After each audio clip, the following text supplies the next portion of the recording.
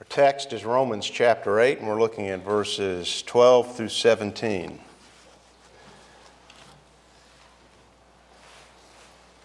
So then, brethren, we are under obligation, not to the flesh, to live according to the flesh. For if you are living according to the flesh, you must die. But if by the Spirit you are putting to death the deeds of the body, you will live. For all who are being led by the Spirit of God, these are the sons of God. For you have not received a spirit of slavery leading to fear again, but you have received a spirit of adoption as sons, by which we cry out, Abba, Father. The Spirit Himself testifies with our spirit that we are children of God, and if children, heirs also, heirs of God, and fellow heirs with Christ, if indeed we suffer with Him, so that we may also be glorified with Him. May the Lord bless this reading of His Word, and let's bow together in prayer. Romans 8 has often been called the chapter of the Holy Spirit, and in our studies of it so far, we have seen something of the multiple ministries of the Spirit. He has freed us from a life of sin and death and empowered us to live free. He lives in us and He gives life to our spirits and will someday give life to our bodies in the resurrection to come. Those are great blessings, but Paul isn't finished. He explains that in addition to all of that, every believer is a child of God. We have been made sons of God. There's no greater privilege than that. But privilege has its responsibilities. It requires a certain behavior.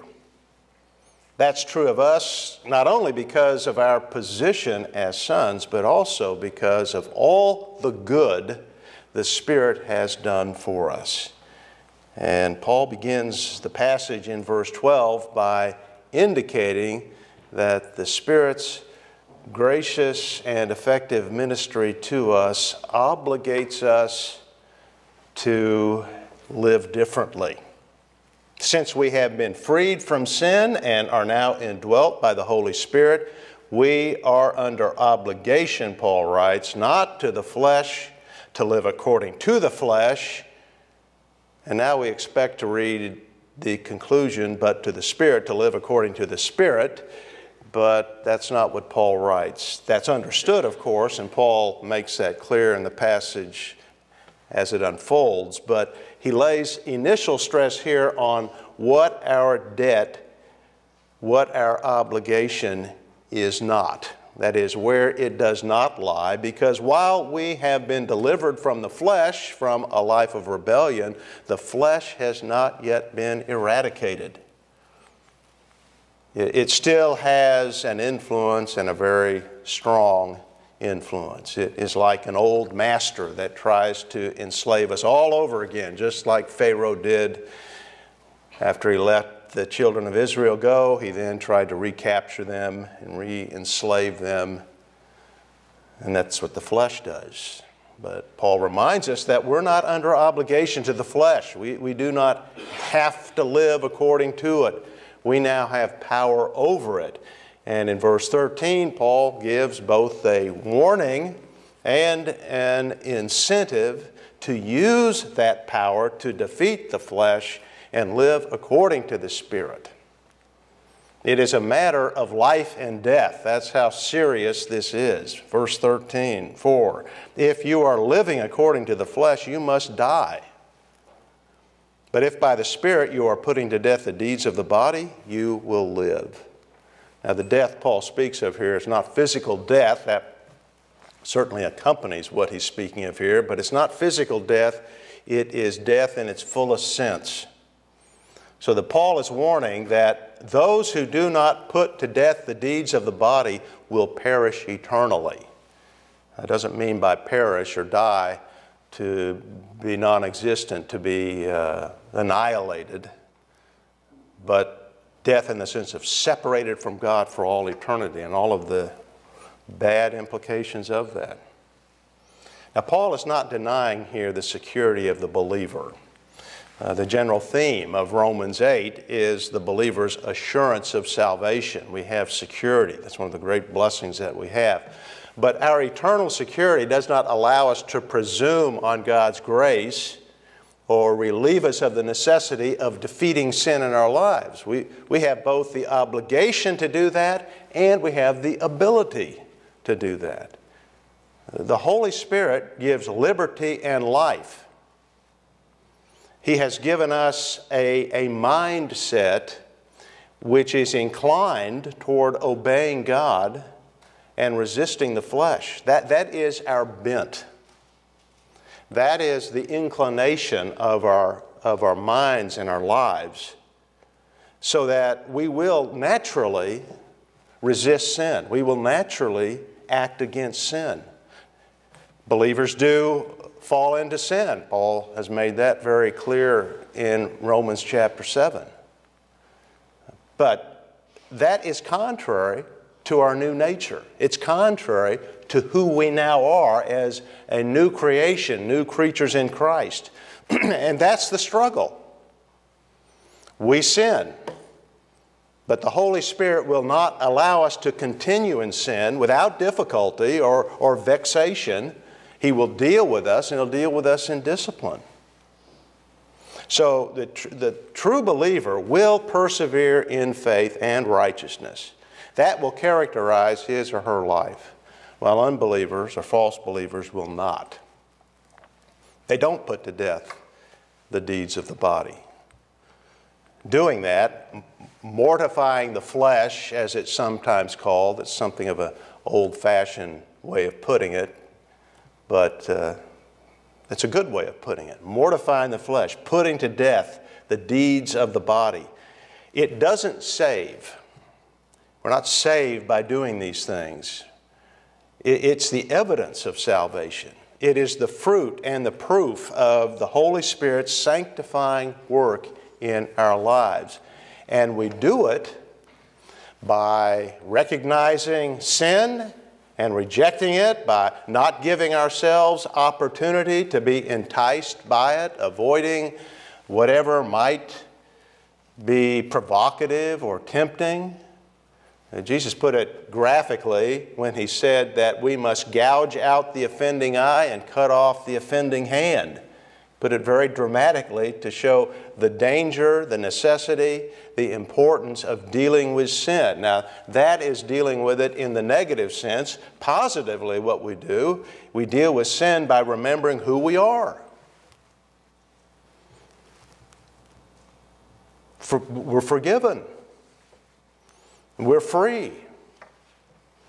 And so we remember that. We reckon ourselves dead to sin, but alive to God in Christ Jesus. We remember who we are, and then we fill our minds with what is good, occupying our thoughts with what is pure. That's what Paul says, for example, in Philippians chapter 4 and verse 8, whatever is true, whatever is honorable, whatever is right, whatever is pure, and he goes on to list such virtues as that. He says, dwell on these things. Set your mind on things that are pure and true and healthy. Colossians chapter 3, verses 1 and 2, he says the same thing. Keep seeking the things above where Christ is. Set your mind on the things above. That's the positive aspect to it. That's what we do. That's an exercise of the mind and the will. To avoid that which is dangerous, to seek that which is good and healthy. We're responsible to do this, to wage a vigorous war against sin, and it is that. It's not an easy thing. It's not an easy battle. It calls for constant action. And that's indicated in the expression putting to death. It's a present tense. We see a lot of those in this passage. A present tense which signifies continuous action. Charles Hodge, the great Princeton theologian, called it a slow and painful process. And it is. It is a lifelong battle. And one that we must be engaged in. But one that we can only do by the Spirit. Not in our own strength, but by the Spirit, as Paul says here. Holiness is not achieved by our own unaided effort, by our methods or formulas. Neither is it achieved by the Holy Spirit apart from our participation. And that's what Paul explains in verse 14, where he gives the reason that true believers put to death the deeds of the body. For all who are being led by the Spirit of God, these are sons of God. It's by the Spirit's leading, by His prompting and strengthening, that we are able to do what Paul's instructing us to do, that we are able to put to death the misdeeds of the body. It's His work of producing holiness, not ours. Now that's evident from the fact that the participle being led is passive, which means we don't lead Him, He leads us. We're being led. So the believer's activity in verse 13 of mortifying, putting to death the deeds of the body, killing sin, is the evidence of the Spirit's activity, and His activity is the cause of the believer's activity. We must act, but we can only act by the initial and continuous power and leading of the Holy Spirit. And it is that. It is constant activity, because again, the participle being led is a present tense, indicating that the Spirit's leading is not sporadic, it is continual. Our lives are Spirit-governed lives. He controls us constantly and powerfully, but not violently. He leads us. He doesn't drive us. And He leads us in various ways, in ways that we may not even discern or detect. He leads us by enlightening us, by showing us our sin, or by showing us what is right, by indicating or enlightening our minds so that we understand a truth and we are motivated by it, we are encouraged by it. He renews our minds, showing us what's right and giving us a desire for it. Well, Paul speaks of that later in chapter 12 and verse 2, that great exhortation, don't be conformed to this world.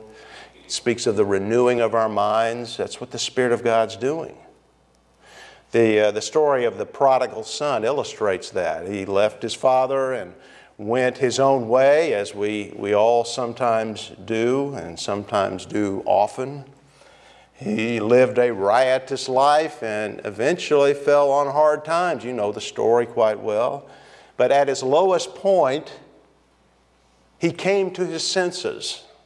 That's what the text says. He came to his senses. He remembered his father and desired to return to him and determined to do it. Now that's what the Holy Spirit does. He brings us to our senses. He gives us good desires. He gives an affection for the Lord. He stirs that up within us. And He does that in connection with the Word of God generally. But He does that. He leads us by empowering us, by enabling us to do what is right. He strengthens our wills to do what we have learned is right and what is pleasing to the Lord. Paul told the Philippians in Philippians chapter 4 and verse 13, I can do all things through Him who strengthens me. Christ strengthened the Apostle Paul. He strengthens you. He strengthens me through the Holy Spirit. The Spirit of God communicates the life of Christ to us. He transfers it into us and strengthens us, enables us. So it's a reminder of something that I say periodically, and that is the Christian life is a supernatural life. We don't live it in our own strength or by our own methods or anything of ourselves. We are to participate and be active, of course. Paul is exhorting all of that, but the only reason we can do that, and the only reason we can even desire to do that and have the proper motivation to do that, is because of the Spirit's work within us. He leads. He draws us along. He empowers us. Christian life is a supernatural life. He also leads us by directing our minds and wills by impulse, by conviction. He gives us a sense of direction. You sometimes have a sense, I shouldn't be here. And you just know you shouldn't be in a certain place, and so you leave. Or you have a sense that I need to do this. The Spirit of God does that. I would give an example of this in Acts chapter 16. Paul's on his second missionary journey. You can look over at it. It's verses 6 through 8 where I think we see this supernatural work of the Spirit. Paul has been through the southern part of Asia Minor, modern-day Turkey, revisiting these churches that he and Barnabas established on their first missionary journey. And then they go west and they seek to go into the province of Asia, where the great city of Ephesus is on the western coast of Turkey. But we read Luke says in verse 6, having that they couldn't do that. It says, having been forbidden by the Spirit to speak the word in Asia. So they want to go west, but they can't because the Spirit is forbidding them to do that. And after that, he writes, they came to Mysia. They were trying to go into Bithynia, which is in the northern part, so they can't go west. They've been in the east. They can't go west, so they go north, and they can't go into Bithynia. The Spirit of Jesus did not permit them. And passing by Mysia, they came to Troas. So there at the end, they have one place they can go, to the northwest, and that's to Troas. And there they sit and they wonder, why are we here? But evidently, the Spirit of God was indicating to them in various ways. We're not told how, but they sensed they can't go here. They can't go here, so they go here. It's the prompting of the Spirit, giving them a sense of yes and no. And then in all of that is the providence of God. He leads by providence. He guides us through difficult places in life which puzzle us at the time. We wonder, why is this happening? Why am I here? That certainly was puzzling to the Apostle Paul. They end up in Troas thinking, we weren't planning to come here, and we're here. And then, of course, they get a vision, Paul does, of a man in Macedonia saying, come over and help us. And then they knew why they were there. God led them. The Spirit of God led them. Said no, yes, and then they had a vision, and they knew where they were to go. But we go through those experiences. We have these providential moments. In fact, all of life is outworking of God's providence. But sometimes we wonder, why is this happening? Well, it's happening for our good. We don't understand it at the time, but what we are to do is trust God and know that He knows what He's doing. The Christian life, as I said, is a supernatural life. The Christian life is a walk. The Christian life is a march to heaven. It's been called a dangerous journey filled with hazards and enemies. And yet God uses all of that as He guides us, as the Spirit of God leads us. And we can rest in that and know, even when it's difficult and confusing and we don't understand what's happening and why it's happening, we can still rest with confidence knowing that we have a guide who is all-wise and who is a constant companion. He leads us as He led Israel out of Egypt through the wilderness to the promised land. You remember, He led them to water and provided them with food, heavenly food, manna. The Lord constantly led them in the pillar of cloud by day to shield them from the sun, the heat of day, and a pillar of fire by night to protect them from the cold of the desert and give them warmth and light. When the pillar moved, the people moved. When it stopped, they stopped. It was, again, a dangerous journey, but they were safe because He was with them, guiding them, as He's with us, leading us better than we know. So we're to trust Him and not choose our own way. We don't know what the right circumstance is for our life. We may think we do, but we don't. We have this assurance: God does know. And He is leading us and leading us to holiness. Now that is a huge blessing. He is leading you just as He led the children of Israel. Just as He led them to water, He's leading you to holiness. And He does so faithfully because you are dear to Him. You are sons of God. Whether you are male or female, you are a son. Paul explains that in verse 15, along with the privileges of being God's children. We have a close, personal, loving relationship with God as our Heavenly Father. It is a relationship of peace and security, not one of slavery and fear. Because we have received, Paul writes, a spirit of adoption as sons, by which we cry out, Abba, Father. That expression, spirit of adoption, is best taken as a reference to the Holy Spirit, since He's really the great subject of this chapter. The emphasis of the passage is on the Spirit's work, so Spirit here is a reference to the Holy Spirit. He's the Spirit of adoption because He creates in God's children the family love that characterizes our relationship with God. He doesn't produce slavery and fear, but freedom and confidence. And adoption illustrates the closeness and security of that relationship. It's a very important word. The significance of it may be somewhat lost on us in modern times because the implication of adoption was different for the Greeks and for the Romans in their culture of the first century A.D. than for us today.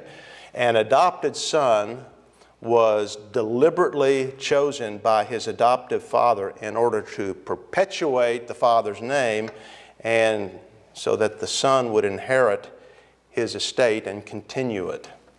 He was not considered, the adopted son, not considered inferior to the natural son. In fact, F.F. Bruce wrote that he might enjoy the father's affection more fully and reproduce the father's character more worthily. Now that's the idea that Paul expresses here. We are not God's natural sons. Only Christ is that. He is the unique Son of God, the eternal Son of God. We're not that. We are temporal. We are not the natural sons of God, but by grace, we have been made adopted sons, adopted into His family, and we are no less loved by the Father. He loves us as He loves His own eternal Son. In fact, we enjoy the Father's full affection and have such open and personal access to Him that we can address Him as Abba, Father. Abba is an Aramaic term for father, which Jesus used when He was in the Garden of Gethsemane, undergoing His greatest trial as He faced the cross and sweat blood. It's recorded in Mark chapter 14 and verse 36. Abba, Father, He said, all things are possible for me.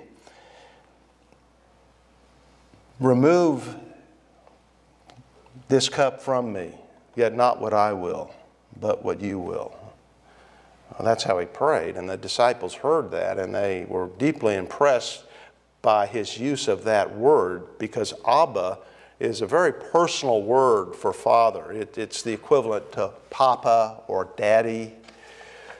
And while the world would have been, the word rather, would have been used in everyday life by children within a Jewish home, the Jews would never have addressed God in such a familiar and personal way. But Jesus did. And with the new dispensation and the giving of the Holy Spirit, He enters our hearts crying, Abba, Father, giving us that intimacy so that His cry as He comes into our hearts becomes our cry. The way He speaks is the way we speak. The significance of that may have been clearer to Paul's Roman audience than it is to us, because in a Roman household, the father was an august figure. He was a person of great authority.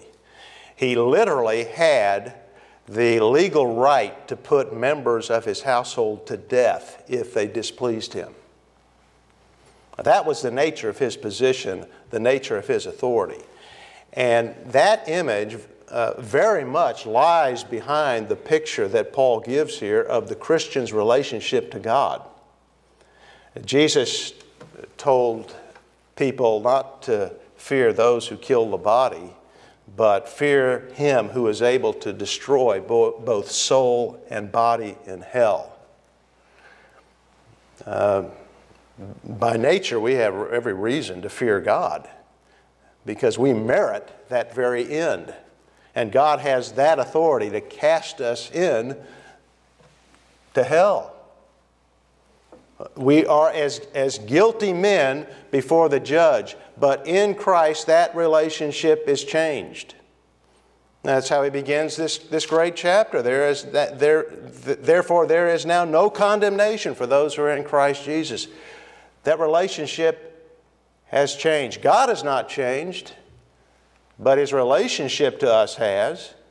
And so the picture that Paul gives is that of drawing close to an imposing person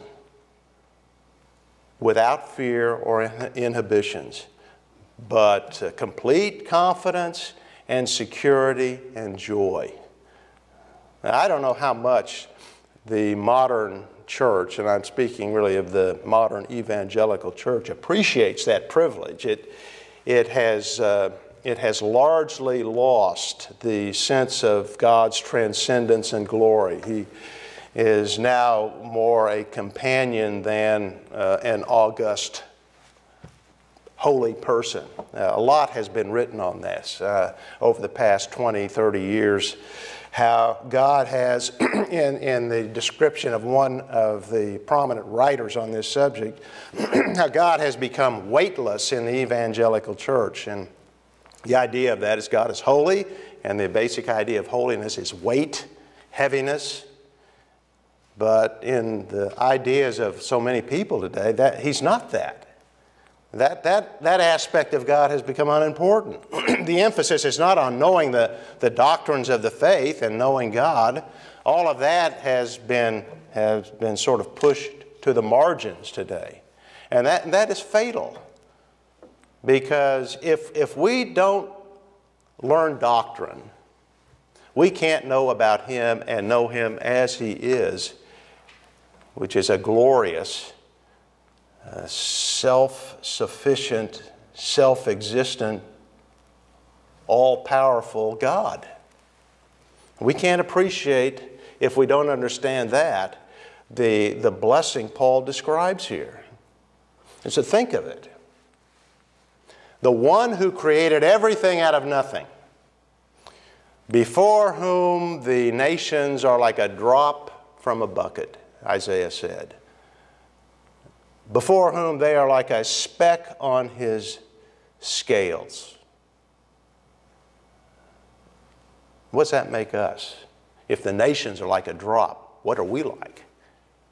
And yet that God has made us His cherished sons. And that is particularly amazing in light of what he's already said, what Paul has said in verses 5 through 8 about our natural rebellion and our deadness and our refusal to do the things that please God.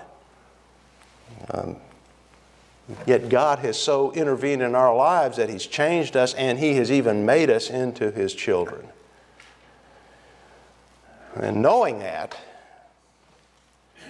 should give us confidence in a crisis or time like that, and should give us joy as well, and to feel confident to draw near to Him at all times, like a child to his father, to be received by Him with complete acceptance, affection, and help. That's what Paul is saying here. And as you think about it, it's an amazing fact. That's what the Holy Spirit gives us. That is the relationship He has brought us into with God Almighty. It is one in which we can call Him Abba. The Jews address God as Adonai. The Muslims have 99 ways to address Allah. But as J.I. Packer has written, Father is the Christian's name for God. The very fact that we have the confidence to call God Father, and in fact the necessity to cry out Abba, is evidence that we are children of God. But of course, a person could be presumptuous or self-deceived and think that he or she is God's son or daughter when it really wasn't true, or conversely have doubts about that when it was true. So in verse 16, Paul gives another proof of sonship, which is the internal witness of the Spirit, of the Holy Spirit, to that fact.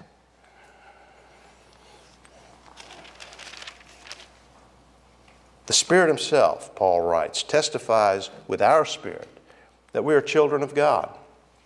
The Holy Spirit works jointly with our conscience, our inner self, to convince us that we are God's children. So it is both spirits together bearing witness to our salvation. William G.T. Shedd wrote, "It is as if when the believer says, 'I am a child of God,' the Holy Spirit answers, 'Thou art indeed a child.'" The Spirit speaks to our spirit, communicates that confidence to us. It is an internal thing. We could call it a subjective experience, but it's only subjective in the sense that it's an objective experience going on within us, in our hearts and our minds. The Spirit never stops giving His internal witness. And that again is the implication of the present tense. He continually gives us conviction, continually gives us confidence of His sonship. Now doubts may come, they do. They come for all of us, I think. But the Holy Spirit continues to witness to our spirits so that our doubts don't overcome us. So that in the end, His witness cannot be stifled or defeated. That doesn't come to us in an audible voice or in the feeling we get when we hear some beautiful symphony. It can involve emotion, but basically it is a settled confidence that God gives us by the Holy Spirit. In Romans chapter 5, verse 5, Paul said that God has poured out His love into our hearts through the Holy Spirit. He does that for us. He makes us know that He loves us, and He stirs up within us a love for Him. Now, verse 17, in verse 17, Paul draws some implications from all of this for the future. And they are great implications. They're great truths. The first is, because we are sons, we're heirs. We are heirs of God and fellow heirs with Christ. As adopted sons, we all have the rights and privileges of God's family. We have them equally. Male, female, slave, free, rich, poor, regardless. We all have equal access to God. We all have equally the privileges of the family of God. But they are not now complete. We don't have everything now. We have an inheritance, meaning more to come, and really the best is yet to come. All that God has promised us. We will inherit heaven. We will inherit the earth and the kingdom to come in Christ's millennial reign. We will inherit the new heavens and the new earth for all eternity. What will all of that be like? Well, it's beyond our comprehension. Paul wrote to the Corinthians in 1 Corinthians 2:9, "Eye has not seen and ear has not heard all that God has prepared for those who love Him." Now that is the hope that we have. The hope is what, and that hope is what Paul will unfold in verse 18 with the glory that will be revealed to us. He speaks of it there. But the greatest part of that inheritance, of that glory, will not be the golden streets and the pearly gates and the regenerated universe that we will occupy. That will be glorious, no doubt. But the greatest part will be that we'll be with Christ. Here he calls us fellow heirs with Him. Without Christ, the world to come would be riches without joy. It would be a sterile thing. Imagine inheriting a fortune and having no one to share it with, having a mansion filled with treasures, but having it alone without those you love. We will not be alone.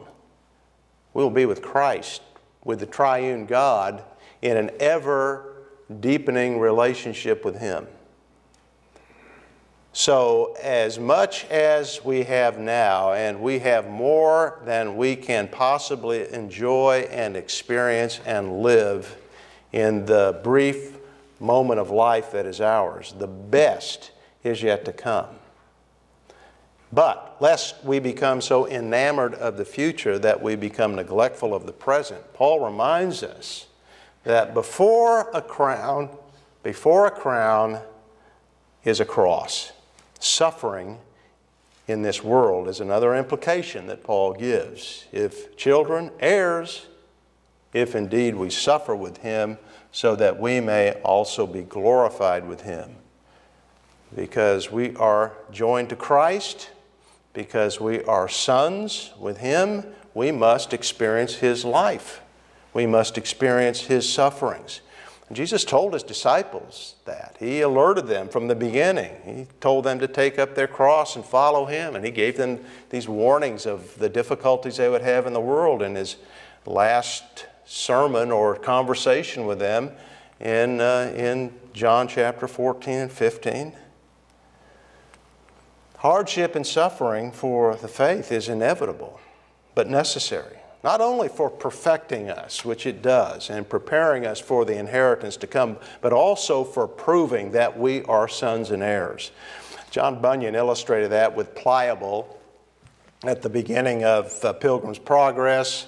Pliable, you remember, is this character who joins Christian as Christian leaves his house. He runs from his house, going on his way to the celestial city, first though to go to that wicket gate, that little gate off in the distance, and he runs off shouting, "Life, life, eternal life." Well, Pliable hears him or sees him and says, "I'm going to join him." And he joins Christian on his journey, and all Pliable can talk about is this heavenly city, and he wants to talk about this great glory that's coming. And yet, all along their brief time together, he didn't carry that burden that Christian had on his back. So not long before they begin, they stumble into the Slough of Despond, and it's a miserable experience, and they finally climb out, and when Pliable finally gets out of the slough, he quits the whole thing. He's disgusted. He didn't expect that to happen, and he goes back to the city of destruction where he's ridiculed by everyone.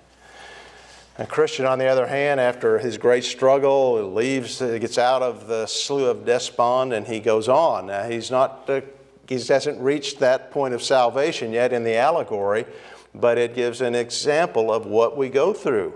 We must persevere through the trials of life. And even when Christian comes to that wicket gate and he sees the cross and the burden of sin falls from his back and tumbles down into that ditch, and he never sees it again, while he begins rejoicing on his way, he begins to meet all kinds of difficulties along the way. In fact, I think someone said Pilgrim's Progress is as much about Christian and his companions getting off the path as it is staying on the path.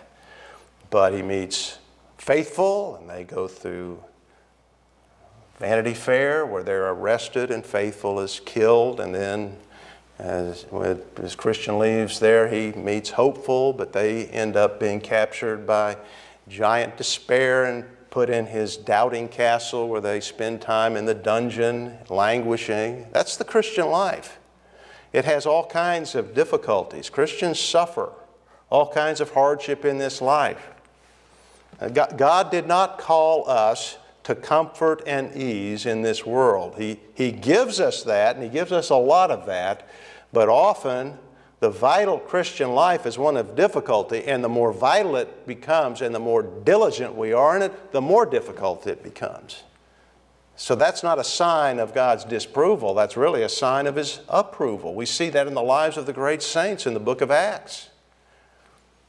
Paul and John were jailed at the very beginning. Stephen and then James were killed. Paul was beaten and stoned. That was expected. Paul said at the end of his first missionary journey, after he had been stoned and left for dead in Lystra, through many tribulations we must enter the kingdom of God. Believers do not have an easy path. God has put us on a dangerous journey. But our tribulations are not without purpose. We suffer in order that we may also share in Christ's glory. The path of suffering is the path to glory. But how are we able to take that path? That's difficult. In fact, it seems more than we can do. In fact, it is more than we can do. But we can, because the Holy Spirit who indwells us, who gives life, leads us and enables us. But also when we realize what we once were, slaves to sin and death, and what we now are by grace, sons and daughters, heirs of God, then love, gratitude is motivation for obedience. And that's our obligation, as Paul has said. We're not obligated to the flesh any longer. Our obligation is really to put to death the deeds of the flesh. And we can do that, and we can live obediently because of the Spirit of God who dwells within us and is leading us now, constantly leading us. Even when we go astray, He draws us back. So we're able to do that. We're able to live according to what we are, sons and heirs. Are you a son and heir? Do you have the assurance? Do you have that inner witness? You are a son, you are an heir, you are a child of God if you have believed in Jesus Christ as Savior. That's all that's required. Natural birth can't give us a place in God's family. We can't work to gain this greatest of all inheritances. It's all a gift of God, which we receive through faith alone. Christ gained it at the cross when He died for sinners, so if you know that you're a sinner, then believe in Christ and receive forgiveness and eternal life. Become a child of God, a son and heir. May God help you to do that and help you to live as one. May He do that for all of us. Let's pray. Father, we thank You for Your goodness to us. We thank You for all that Paul describes here. What a privilege we have. We have the Holy Spirit who enables us to live as we ought to live. And how ought we to live as believers in Jesus Christ? According to what we are, sons of God. Your sons. You've adopted us into Your family, and we are heirs of an eternal, infinite inheritance. Thank You for that. Motivate us, strengthen us. May we yield every day to the leading of the Spirit and glorify You. We pray these things in Christ's name. Amen.